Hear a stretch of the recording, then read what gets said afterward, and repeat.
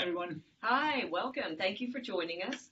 I am Sherri Greenberg. I'm a clinical professor here at the LBJ School of Public Affairs, and I am the graduate advisor for the Masters in Public Affairs program. Just a little bit about me.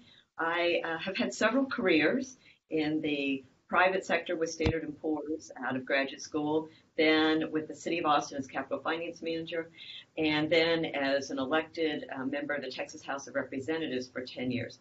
And then, happily, I came to the LBJ school where I've been ever since. So this is not my first career, but it is my longest. That does provide some context for me and for what I teach. In addition to being graduate advisor, I also teach at the LBJ School of Public Affairs.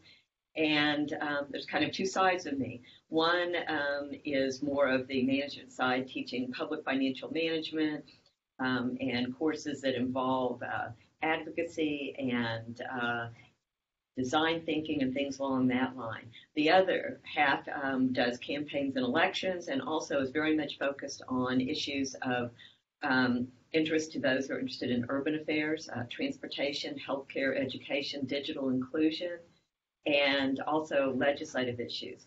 I do a lot with technology policy, and so that is a thread through a lot of my classes. Here at the LBJ School, as far as graduate advisor, I'm here to help the students who are in the Masters in Public Affairs program. And that means everything from helping you with your goals and interests to your internships, advising, to questions, complaints, concerns, and of course, conversations. So that's a little bit about me and my teaching and my role here at the LBJ School. I'll turn it over to Lawrence. All right, so my name is Lorinc Redei. I am the graduate advisor for the Global Policy Studies program. I'm a lecturer here at the LBJ School. I've been here for about 6 years now. And I also had a much briefer, but a bit of a policy career before I came to the LBJ School. You're more experienced. Yeah. I used to work in the European Parliament in Brussels, which is one of the institutions of the European Union. And so I did mostly press work on foreign policy related issues in Brussels. So that's kind of my background.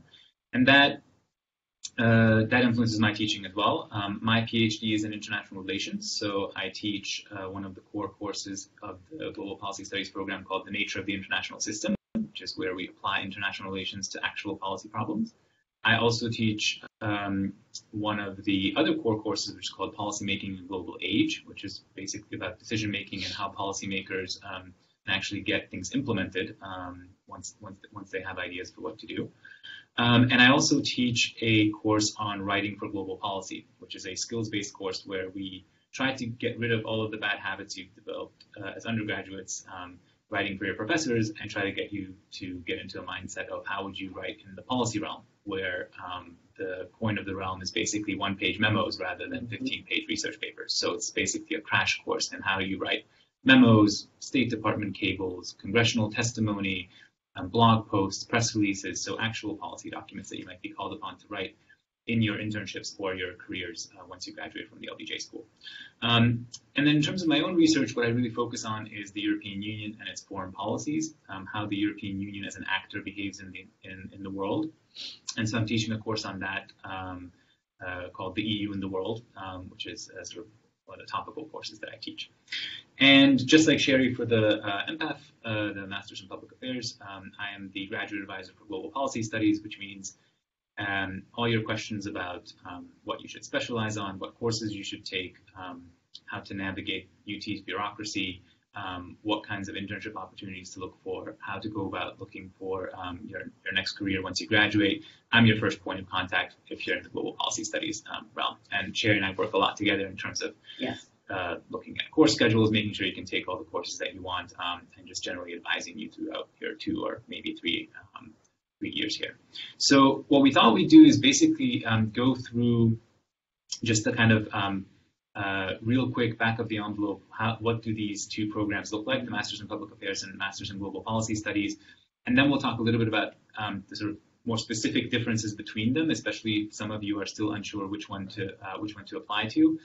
And then go a little bit into a pitch for why the LBJ school as a whole is maybe a little bit different than other programs you might be looking at. So I'll have Sherri, start with a sort Absolutely. of brief intro to what MPAff is going to look like. Very brief. I will share that, as Lawrence stated, writing is a very important component here at the LBJ School in making presentations. I share his view that the writing needs to be concise and to the point, whether it's a memo or as I say, a one-pager with bullet dots. So you will see that we have a lot of common themes between us and between the programs. Having said that, the Masters of Public Affairs program is a 2-year program, and I have actually been here since I left the Texas legislature in 2001 at the LBJ School of Public Affairs. So I've seen the MPAff program now over quite a few years. And the one of the cores of the MPAff program is the Policy Research Project. There's also a Policy Research Project for Global Policy Studies. And the Policy Research Project is a 2-year experience with a real-world client. And you find out about those projects when you come for orientation. And then, as I say, you use your dance card. You sign up for your preferences, and you stay in that Policy Research Project class for 2 semesters. In addition to that, there are certain courses that are core requirements, and those would be an intro to methods class, an intro to economics, microeconomics, public financial management, and then there's the flexible core where you will take a policy development on different topics, as well as an advanced methods and advanced economics class on different methods. And there is also a public management class that you take. Beyond that, there is an internship requirement for both of the programs. That internship requirement is 400 hours with one entity. Most students, but not all, choose to do that internship over the summer because it's much easier to get the 400 hours, but you don't have to. There are students right now who are doing internships that will continue into the summer, or in the summer into the fall, or fall and spring. The important point is it's 400 hours with one entity. In the Masters in Public Affairs program, you have a choice as to whether you want to take that internship for what we call academic credit or administrative. Academic credit, you sign up for a class, you pay for it, and it counts as an elective seminar, 3 credit hours. There is another choice in the Masters of Public Affairs to, as I say, just check the box and get administrative credit. You've done your internship, but you don't actually get course credit for it. So I don't want to go into too much into the weeds. Those are some of the major components with the Masters in Public Affairs program here at the LBJ School. Great. So let me give you just a brief run through of the Global Policy Studies program. We have a number of core courses that all of you who enroll in this program would be required to take. One is the 2 courses that I already mentioned, the nature of the international system and policymaking in a global age. So the first one is about international relations and how you can use those concepts to figure out what's going on in the world today. And the second part, which you take in the spring of your first year, is policymaking in a global age, which is if you're sitting in a decision maker's seat, what are the pressures on you? What are the different things that are going to affect how you make decisions? We also have an economics sequence. In your first semester, you will take microeconomics for policy. So it's microeconomics, but really focused not on how an ideal free market works, but rather what happens when policies are actually made to intervene in this market. What happens if you actually raise tariffs? What happens if you regulate certain industries? What happens if you tax certain activities? So it's really about the policy side of microeconomics. And in your second semester of your first year, you take international economics, which focuses much more on international exchange rates, international trade policy, international financial transactions, and again, especially on what kinds of policies are going to be important here. What are the distributional consequences of all of these things, and how do you affect that from a policymaking perspective? And then 2 more core courses that you're required to take. One is the Writing for Global Policy Studies, which is basically getting you to get much better at writing real policy documents. It comes a lot in handy when you go off into your internship. I'm just talking to all of those students who came back from their summer internships who kind of belatedly come to my office thanking me for the course because they actually got the best assignments from their bosses because they were the ones who could write memos in the shortest amount of time and with the best results. And a course on analytical methods, which for the GPS program covers both qualitative and quantitative research methods. So basically, we just want to make sure that you can know what kinds of questions you can ask about policy, and then depending on what kind of question you ask, what are the methods that you need to use to answer them, because you need to find that right fit. Two things that are particular to the GPS program. One is that we also have a global crisis simulation that we run once every 2 years. It's a 1-credit course that is usually taken in the spring. We have the U.S. Army War College come in, and they run this massive, essentially, model UN on steroids for our students. It's a lot of fun, and it's basically a weekend-long, really intensive exercise.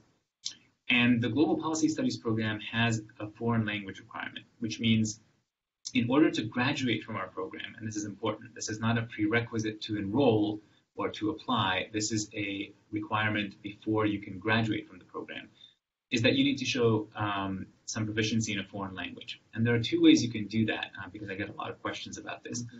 One is you can actually take a placement test here at UT. We have language departments for pretty much any language you can think of. And if you place up to past the 4th semester level, then just passing that test will count as fulfilling that requirement. Or you can show that at some point during your undergraduate career, or a combination of your undergraduate career and while you're at LBJ, you have taken 4 semesters worth of language. And the only caveat being you can't take Spanish 1 4 times. So by 4 semesters of language, I mean you took French 1, French 2, French 3, French 4 at some point. This doesn't need to be all at the same university. This doesn't need to be at UT. This can be a combination of your undergraduate degree and here at UT. Some people take language courses at Austin Community College here because the times are usually evening times and they work better with their schedules. But that's one difference between the 2 programs. So, I wanted to highlight just a few more things, and that is that we also offer many dual degrees. Mm-hmm. I know among both of the MGPS and Masters of Public Affairs, they're a little bit different. We have 14 dual degrees with the Masters in Public Affairs, and there are quite a 11 few with Global Policy Studies. Global Policy Studies, and don't quote me on that number because it may have changed as we're speaking. But the important point there is that these are 3-year degrees, or in the case with law school with MPAff, 4-year degrees. But that gives you lots of opportunities, and this is something that we see that there's a lot of student interest in. So please follow up with me if you have questions about any of the dual degrees. They're listed on the website. Also, in the Masters in Public Affairs, there are specializations that are optional, but that's something else to look at. And the Graduate School of the University of Texas at Austin has what are called portfolio programs. And these are programs that have a home in a particular department, such as LBJ or law or communications or Russian studies, whatever it may be. But they have courses that span all of the graduate schools. And with the portfolio program, it's actually noted on your transcript. For the portfolio programs and specializations with MPAff, basically you use your electives to satisfy those.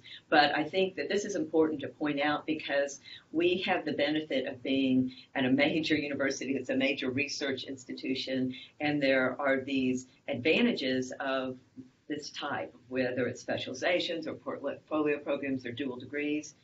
So that's something to keep in mind.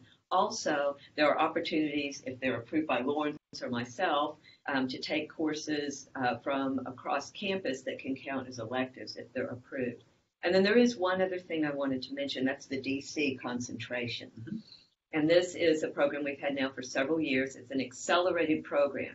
And I say that because students spend 1 year in Austin, and students in this program only get 1 elective. And then after May, they go straight to DC, where they start an externship. And it's and it continues from the summer through the fall. And they are interning while they are going to classes, and they graduate in 18 months.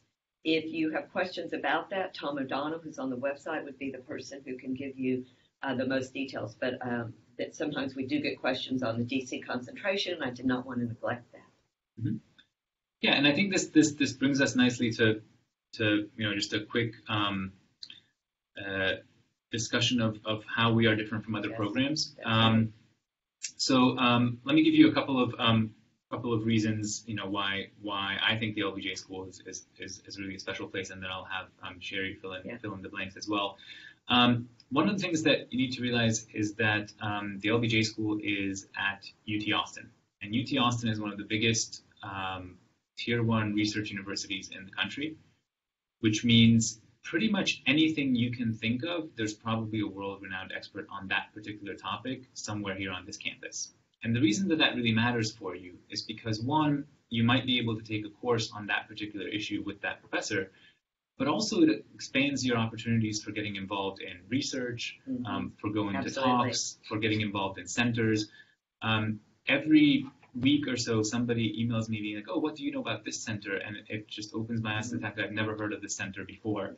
And there's a bunch of people on this campus who are doing work on amazing things. So both in terms of course selections, but also in terms of how many people you can talk to who are experts in the field and get involved with them in other ways, whether it's just through going to their office hours or whether it's being their research assistant, TAing for them, anything like that. This is actually a great opportunity. So UT is really, really huge, and it's a great resource for you to use. And many of the other either public affairs programs, but especially from what I know, the global policy programs, international affairs programs are not at big universities like this, especially not the good ones. So this is really of all of the good public affairs and global policy studies schools, the LBJ school is at the biggest university that in terms of what you can find. Contrary to that, though, the LBJ school itself is quite small. So the incoming class size for the GPS program is usually around 45 students. For MPAff, it's roughly twice that, more or less. Right, 100 to 110. Yeah, so that's not very many people. It means that you get to really know your peers. The faculty to student ratio is very high. And so you really get to know your professors. It means that you have a lot of time to spend with us faculty members in terms of office hours. We get to know you. We can help you by giving you access to our personal networks in terms of when you're looking for internships, when you're looking for careers. And so what I like to say is I went to Georgetown for my undergrad, for my master's degree. And while I was there, Madeline Albright was teaching there, which is great, right? But it's not like I ever got to chat with Madeline Albright. I mean, her office hours, had like a line out the door. Whereas here, we have a diplomat in residence, we have a CIA officer in residence, we have several people who've worked on the National Security Council and the National Intelligence Council. We have people who were elected state legislators. We have all these amazing people, and they have a lot of time to spend with you. And so that's something that's really important, that you have this combination of having this small family atmosphere where you get a lot of individualized attention and a lot of individual resources, especially in terms of networking, but sort of at this huge research university that is UT. So I think that's one thing that's unique. The second thing I would point out is that the culture of this place is actually very collegial and very collaborative. Again, to give you an example, when I was at Georgetown, there was a lot of type A personalities there. It's a lot of elbowing, trying to get to the top of the class. There's basically none of that going on here at the LBJ school. A lot of the courses that you're taking, for instance, the Policy Research Project, which you take, whichever program that you're going to be in, involves a lot of group work where you need to rely on each other. Anytime that I'm walking through the halls, people are studying in groups. All of our faculty members encourage this. And so it's a very collaborative and cooperative environment, which is not something that you'll necessarily find elsewhere. And then finally, one other thing I would note is that compared to other schools, we're also quite cheap. And I know inexpensive. Yeah. And we know that that's actually a big concern because, and I hate to bust your bubble in case I'm breaking news to you, but a lot of public policy careers are not exactly setting you up to be billionaires. Is that a spoiler alert? Yeah, exactly. But this also means that if you are going to a very, very expensive school where you need to take out tens and tens of thousands of dollars of loans, there are certain jobs that might be really interesting to you. For instance, working for a small nonprofit or a small NGO that you will not be able to take simply because you won't be able to actually make ends meet. And so for that reason, I also find that at the LBJ school, we have more people who are interested in kind of nonprofit NGO work than similar programs that I've looked at. so that also gives us a certain flavor. So those would be the main things I would point out. I don't know if you want to jump in, Sherri. Sure, absolutely. So I do want to emphasize the friendly atmosphere. I think it's very important to acknowledge here that although we're in a major and tier 1 research institution, it is a very friendly atmosphere. The students want to help each other out. The faculty want to. I'm available almost all the time as graduate advisor. Students have my cell number. They text me. So it's a really friendly, and this is your home.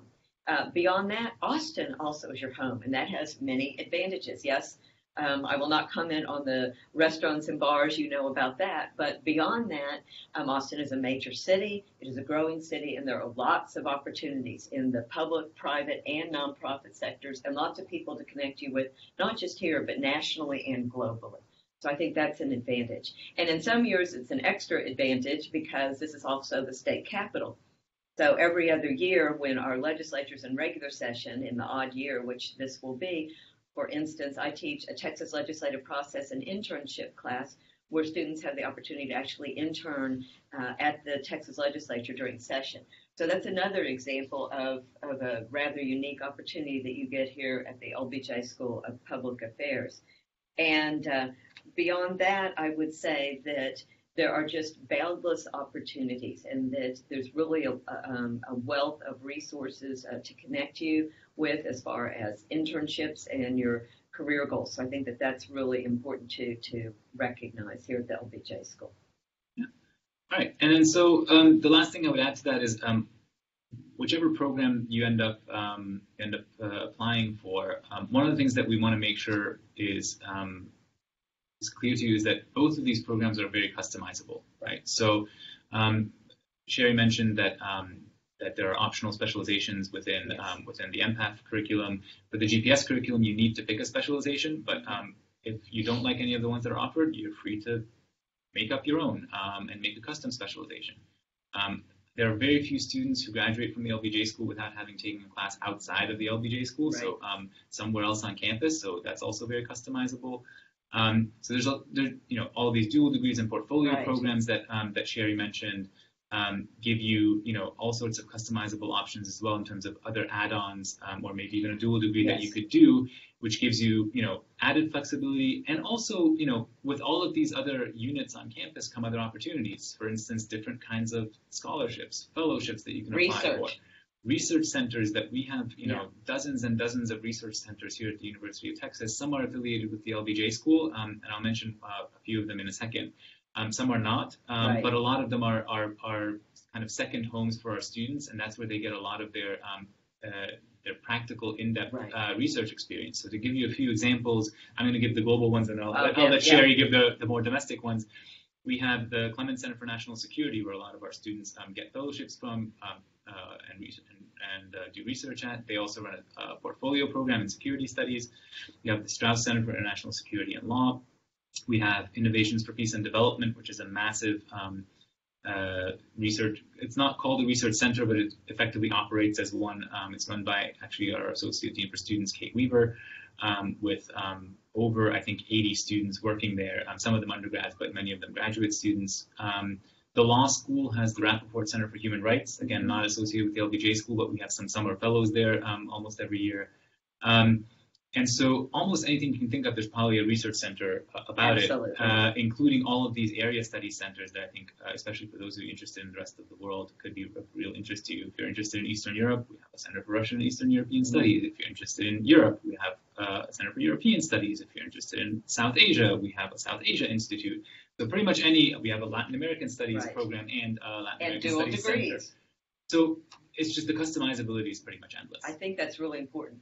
The fact that you can customize and the flexibility, whether it is doing some of these special programs we've talked about or taking a course elsewhere with our approval. As far as some of the centers here at the LBJ School, we have CHASP, the Center for Health and Social Policy. We have RGK that specializes in philanthropy and nonprofits. We have Energy with Varun Rai. We have Peniel Joseph, who has a center with a lens on equity issues. We also Study for Race and Democracy. That's right, Study for Race and Democracy. We also have around campus centers, whether it's in community regional planning, communications, you name the school, and somehow there's a hook with policy and with public affairs, and there are centers all across campus. These also give you additional opportunities for research, for TA, and being a major research university, incoming students frequently find, too, that they have the opportunity to be a TA in an undergraduate course, which, of course, gives them the possibility for some added income. But I do want to emphasize that this flexibility is really important here at the LBJ School, as is the fact that we combine theory and skills with real-world applied learning. And whether that's applied in the community here in Austin, whether that's your internship, your policy research project class, working with centers, being a research assistant. And you never know when these opportunities will pop up, for instance, to do research. Just as an example, sometimes they're one-off, which I happen to have. I just received a grant from Cisco, not the Cisco Foods, but the Cisco that's the technology company, and it's with a colleague of mine who's in the iSchool, the School of Information. So we just received a grant. It'll be funding for 1 year, and we're going to be looking at machine learning, artificial intelligence, and what are the regulatory and policy and ethical and human-centered effects of that. We'll be starting interviews in the spring, and so I will be hiring a graduate research assistant for the spring. So that's just an example of some that pop up. And then some of the centers, such as CHASP and some of the others, have regular opportunities with ongoing research. And I think, just to emphasize this, one of the things that I think, especially for those of you who are interested in the Global Policy Studies program, you might be, in terms of your other research, looking at other programs in international affairs or U.S. foreign policy or things like that. And one thing I want to emphasize is that we are at a public affairs school, which means we are going to be very much on the practical side of things. Right. So when I teach my international relations course, it's not a history of the theory of international relations. It's all about giving you some tools and then seeing if you can apply it. My students just wrote the midterm, where they actually had to pick a current event from one hat and an international relations theory from another hat and use that theory to explain that current event. And they were all, current events from the past week in the news. Right. So we're always focused on the practical application. The real world. Exactly. And then the last thing I would say, and this, I want to have both of us say a little bit about this, is the differences between the two programs, because I know some of you are sometimes on the fence between the two, especially those of you who are interested in some sort of foreign policy. And I want to make it clear that just because you're interested in foreign affairs doesn't mean that you necessarily need to apply for the Global Policy Studies program, although I think you should. But let me just give you a sense. MPAff, but let me give you a few key differences between the two if you're trying to decide between the two. One is that, as you heard us describe, the core curriculum for the two programs is very different. The MPAff one is a little bit more quantitative heavy. That doesn't mean that if you want to do quantitative work, you need to go to MPAff. It's just you can choose to take all of your specializations and elective courses in the MGPS program on quantitative methods and those kinds of things, but we will not require you to do so. So there's a little bit more of the sort of lowest bar for quant is a little bit higher on the MPAff side than it does on the GPS side. Conversely, the MPAff program does not have a language requirement. So a foreign language requirement. So that sort of it might also make a difference. You have to weigh all these things. You have to weigh all these things. But mostly what I want to explain is that the Global Policy Studies program is really about looking at global policy issues and how we can best, again, practically, pragmatically think about fixing them, right? So let's say we're talking about migration, which is a big topic right now, right? You might actually find that, for instance, with the migrant caravan that's been in the news for the past couple of weeks, that actually not much of this has to do with the United States. This depends on, in terms of actually looking at this problem, where you need to look for both the explanations of the problem and the potential solutions are the Honduran government, the ways in which organized crime and in South America is a problem. Mexican NGOs and how Corruption. and corruption, how first of all in terms of like Mexican politics and corruption, but also NGOs in Mexico who can help these migrant caravans survive, right? So there's not necessarily a focus on the U.S. Whereas if you're looking at it from an MPAF perspective, it's going to be, okay, how does this migrant caravan, if it does at all, affect U.S. policy, U.S. foreign policy? How would somebody in the State Department think about what we can do to help this migrant caravan, right? And so the focus is going to be much more on sort of the U.S. policymaking process at a local, state, and federal level, responding to global events. Whereas from the global policy studies, we're not going to necessarily think or concentrate solely on the U.S. So that gives you, so if you're interested in for instance, immigration, you could find a home very much in either program, but that's going to be a little bit of a difference in flavor of how we approach the question. Yes, but I do want to say there are not these brick walls and hard and fast. So there's flexibility among both, and with the Masters in Public Affairs, it's both public policy and public management, right? And so you have a way to customize or not. You can choose to do specializations or not. So if you're interested in urban and state affairs or foreign affairs or technology, you can do a specialization or not. You can remain a generalist. There is also the opportunity to decide if you want to look more at a public management track where you may want to do consulting for Deloitte or be eventually a city manager or head of a state agency or a federal agency or head of the executive director of a nonprofit, for instance. In looking at the courses, I would say that we try to be flexible. And there are some courses that we offer that are open to all students. So, for instance, I have a seminar I'm teaching right now that's called What is a Smart City? Question mark. Question mark is intentional.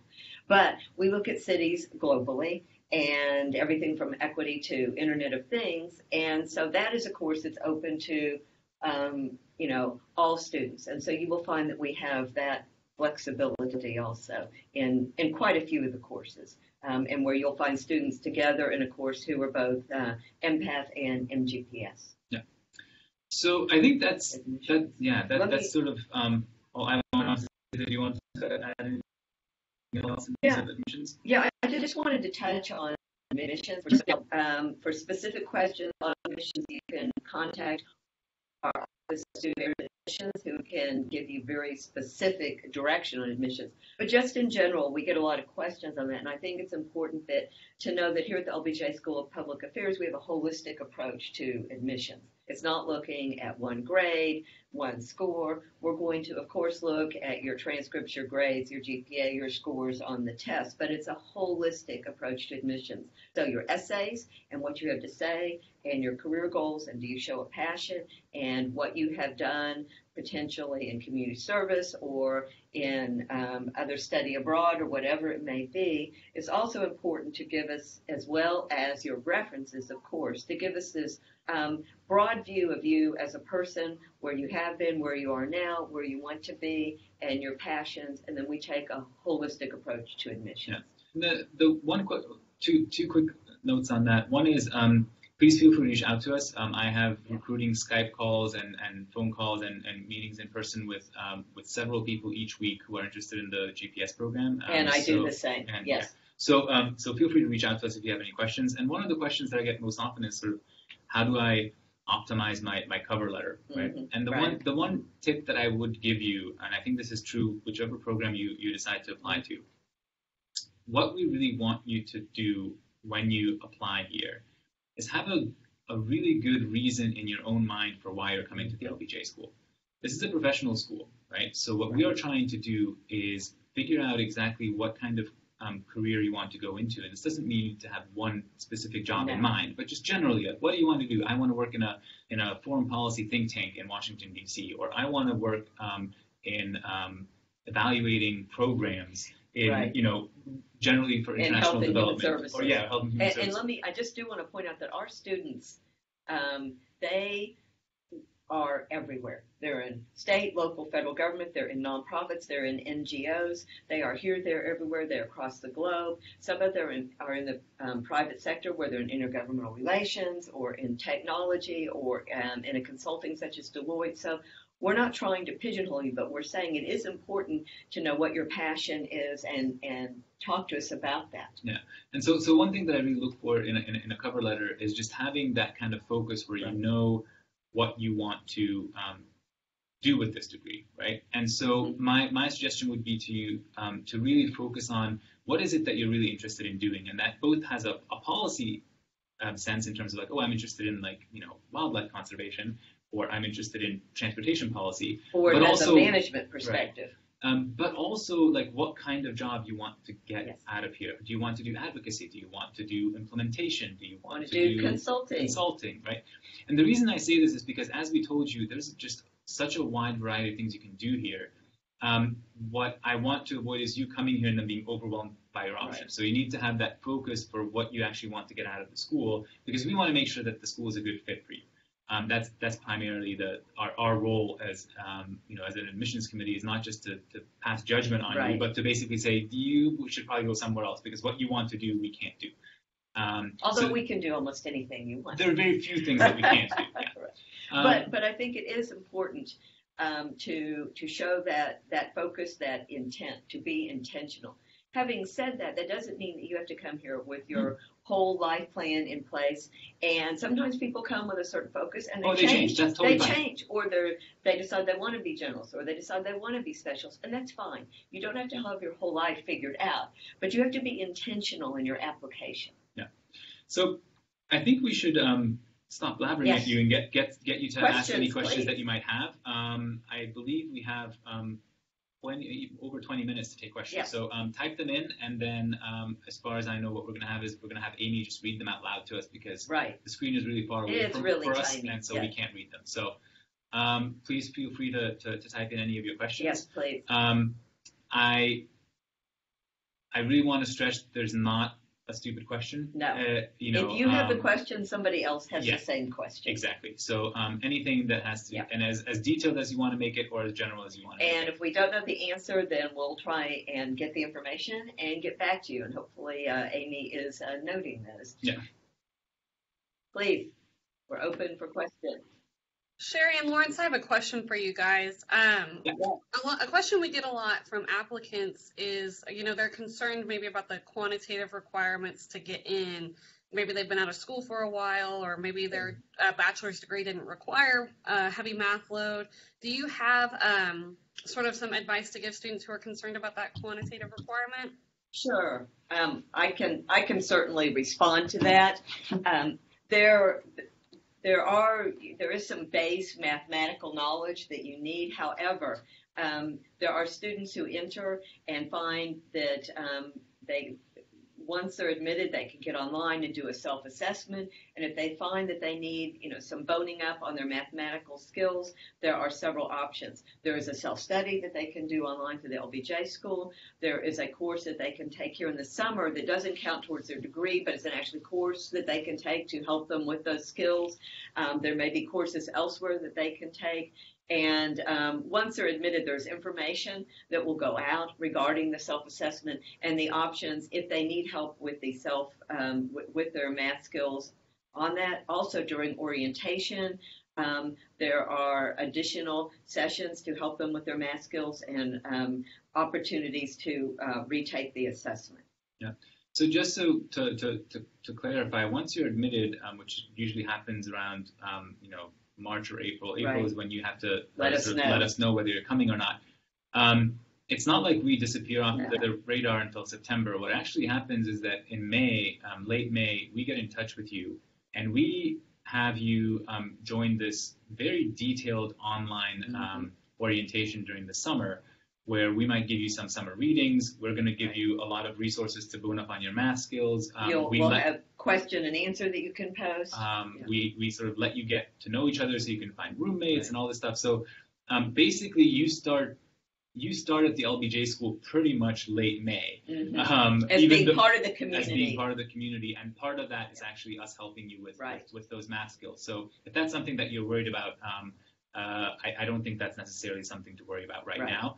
What I will say is, generally speaking, what you really need in order to do well in your core courses is a solid knowledge of algebra and Yes, statistics. I agree.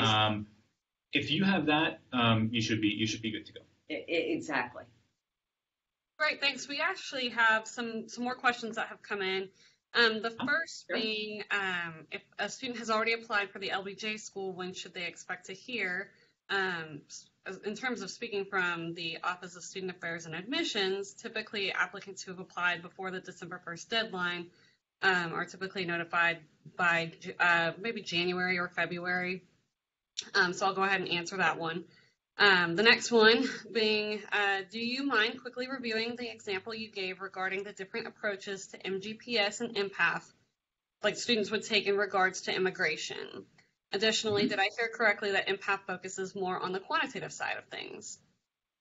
Well, so there are, on MPAF, there is a second, for instance, methods course that's quantitative, or it could be qualitative. So, for instance, there's 2 methods courses, and then there's a microeconomics course, an intro, and an applied economics, where you have choices of different topics. There are some students, if they have really strong economics backgrounds, such as they majored in economics, they may waive that, or if they were a statistics major undergrad, may be able to waive that. But having put that aside, to move on to the discussion of immigration, migration, that was an example of a topic that you could approach in 2 different ways, right? So, as Lorinc was saying, in global policy studies, it may be, what are the root causes globally of that migration? What's going on in Honduras? What's going on in Mexico? What's going on in the Mideast, wherever you may look, okay? Whereas you may take an immigration class in the MPAF side that would say, okay, what does this mean, and what are the effects in the United States? What does this mean as far as immigration policies? What does this mean as far as politics, regulations? What does this mean as far as local government issues, state issues, federal issues? So that was just an example of one course and how you may look at one topic, I should say, and how you may look at it with different lenses. Yeah. So yeah, to add on, so in terms of the quantitative side of things, what I wanted to emphasize is that in the Global Policy Studies program, once you've taken microeconomics and international economics and the sort of quantitative parts of your analytical methods course, if you so choose, you can choose not to look at numbers ever again. If you choose to, you can go, and I've had students who basically focus on data management for international development, and they took crazy courses in the computer science department about big data analysis. I didn't even understand what they were doing. So you can do a lot of quant under GCS. It's just the sort of, you have basically 2.5 courses, whereas there's a little bit more to do in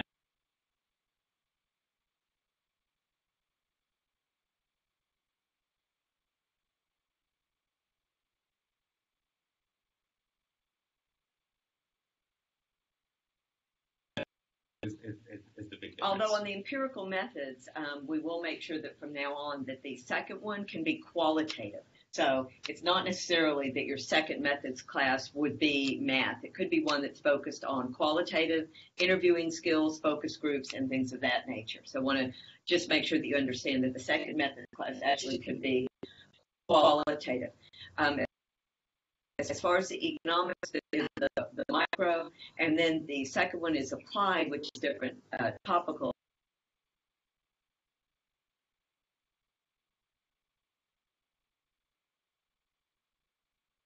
Course, one that I taught for 14 years, haven't taught in the past few years, just bandwidth, but may go back to next year, and that focuses a lot on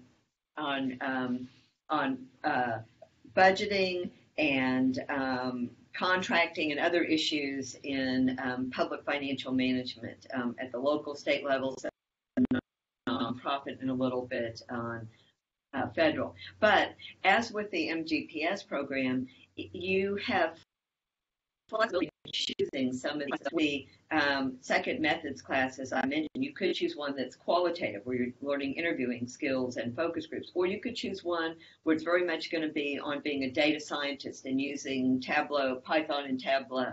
The same with the second economics class. You could choose one that is very applied to an area such as urban or environmental, or you could choose one that is very data oriented. For students in MPAff who want to be more data oriented, is the same thing. You could, by choosing electives here or looking at which you choose for those classes that have flexibility in the core, or doing a specialization or a portfolio program, for instance, with statistical reasoning, be much more data focused, or you could decide that's not where I want to be. I want to focus in a particular policy area, or I want to focus in particular management and leadership areas, or I just want to be a skilled generalist, as we say in the MPAff program. Yeah.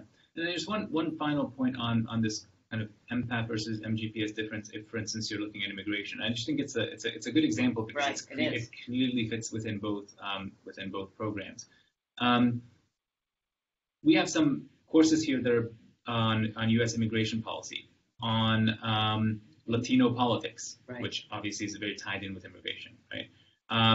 With sort of, we have a course co-taught by two of our professors that really focuses on sort of the role of culture and in terms of how we think about American politics in terms of culture and this being a culture of immigration. Those are all things about how immigration relates to the U.S. Again, local, state, federal levels, right? In terms of the students who are looking at immigration policies in the Global Policy Studies program, I encourage them to take courses like refugee law, international human rights law, certain courses in the Asian studies and Latin American studies and Middle Eastern studies departments, right? Mm-hmm. So it's more looking at migration as a global phenomenon, and incidentally, sometimes that might be very much influenced by U.S. immigration policy. Clearly, those are interrelated, right? But it's just that we're not necessarily going to focus on the U.S. policymaking setting in which to look at immigration. And I also want to make sure that this is not like a value judgment of one is better or the other. They're just different ways of looking at it. It's different lenses, as I said. Yeah, different lenses, exactly. Other questions? Yes. We have one more question. We have a question about the number of credit hours for both programs. Could y'all touch on that a little bit? Sure. So the number of credit hours for both programs is a tiny little bit different.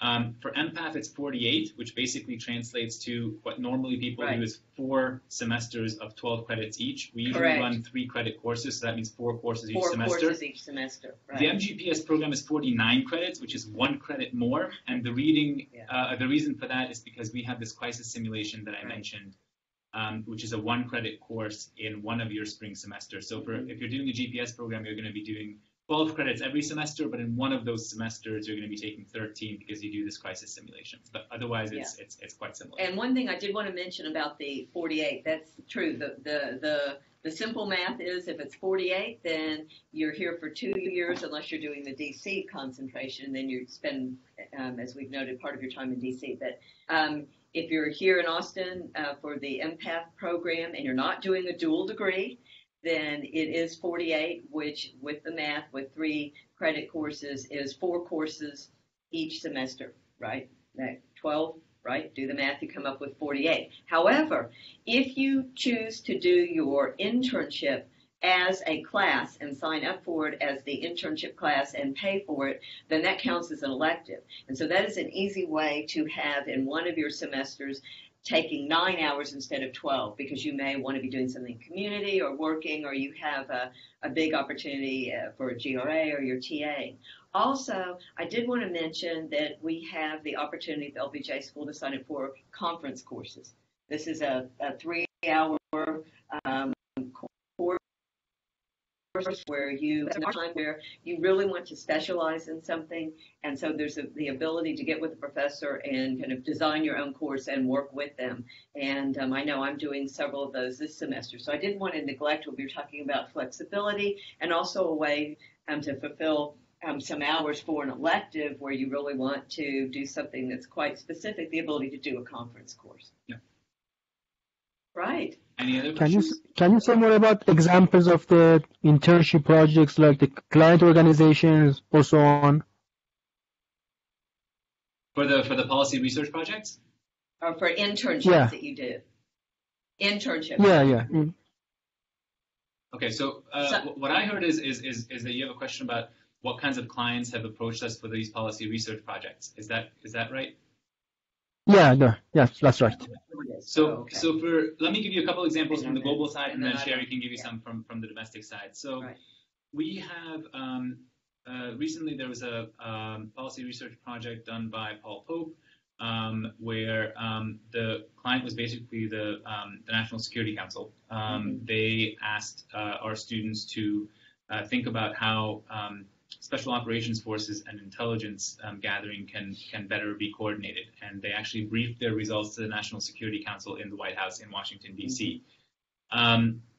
Another one, I believe it was the MacArthur Foundation that funded a PRP that was run by Dr. Alan Cooperman on looking at MOX fuels, which is basically spent nuclear fuel, and how you can store it, how you can safely get rid of it, and sort of what are the best policies around this.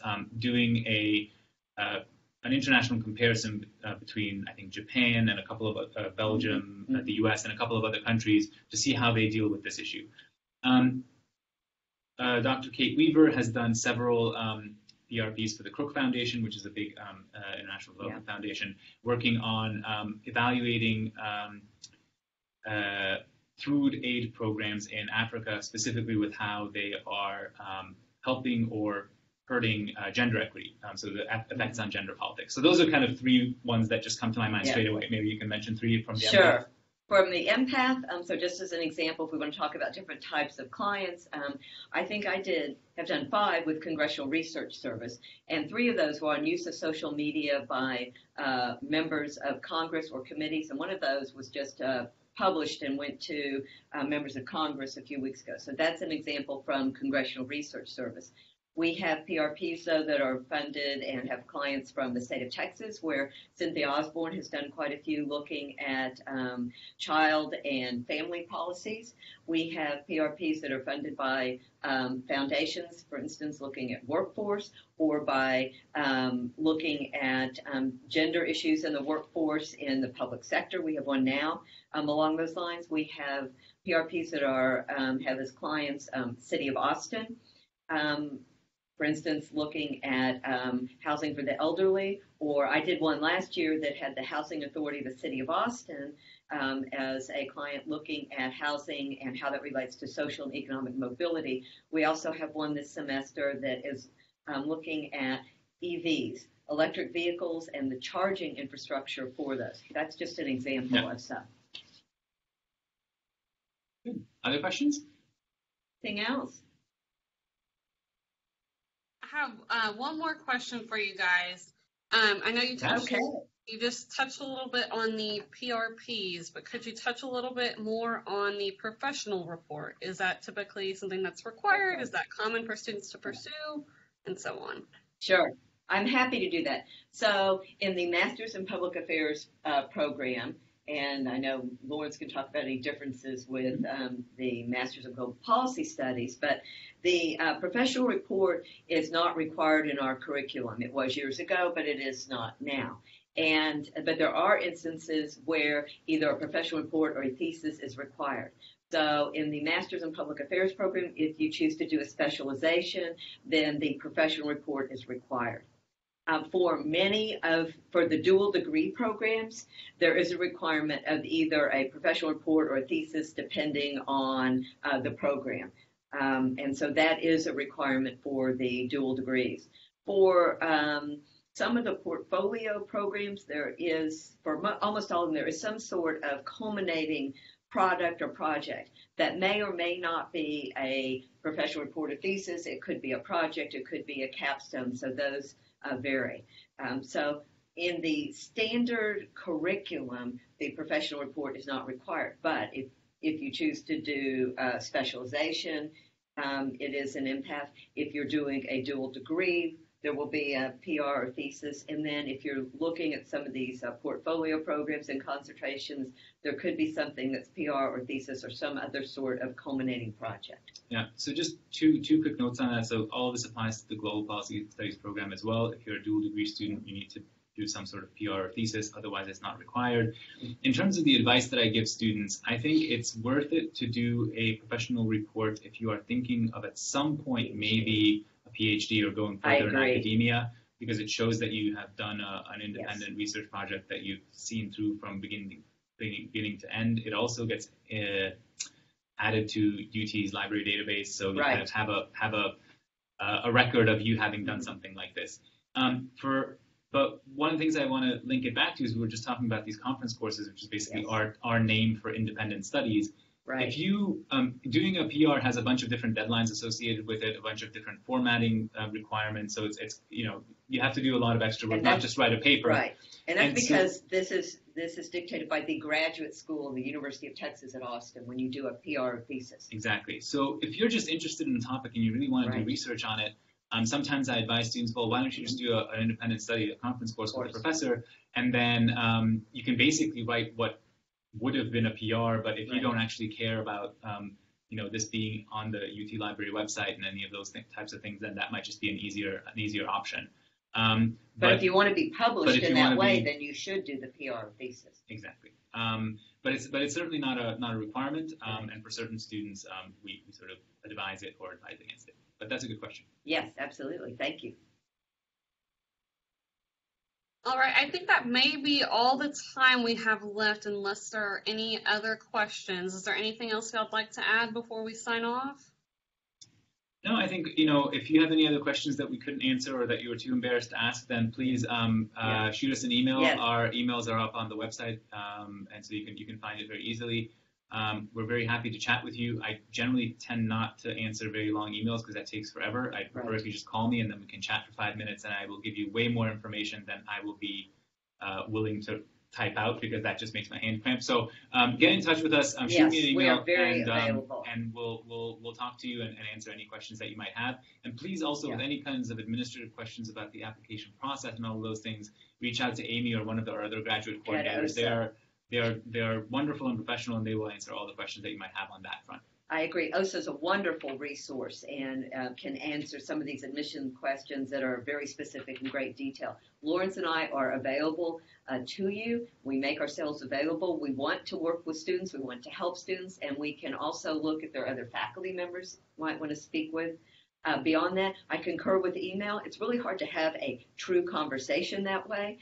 We can get on the phone, we can Skype, and also I tell folks that if I don't answer my email within 24 hours, it means it was lost in this just onslaught of email.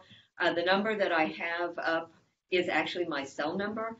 You can text me, but if you do, let me know who you are because I won't know your cell number, but I'm happy to respond to a text and then set up a phone call. So thank you all for your interest in the LBJ School of Public Affairs. Thank you all for participating. And one thing I will say is, this is when you're making your choice about graduate school, it's important to go visit the places that you're interested in. So hopefully we'll get to meet you at one of our open houses. And we have one coming up in November. We have one coming up in November.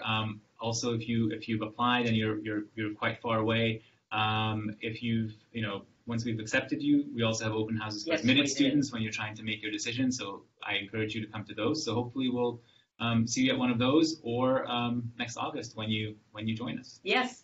Thank you very much. You've included the link to register for the open house and both Sherri and Lawrence's email addresses in our chat. So feel free to reach out. Thank you, guys. Thank you. Thank you.